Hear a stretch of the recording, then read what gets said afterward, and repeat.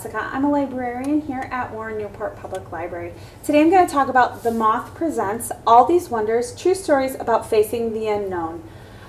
So you may have heard of The Moth. It is a podcast that's very well known. The Moth stage is something that is like a show that travels from city to city, and anyone can apply to tell their story at The Moth.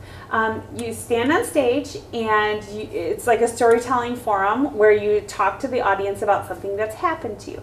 All the stories are true, and some of them are funny, and some of them are sad, and some of them are unbelievable. But it's just people in their rawest form kind of talking about their lives. And it's really interesting, and I really enjoyed the Moth podcast. So what has happened was they put together this book of those stories. So it's a collection of short stories, all true, all that have happened to real people in their day-to-day lives. And just like the Moth stage, these stories are sad, they're funny, they're interesting, they're unbelievable. And because it's a collection of short stories, you can just read one here or there.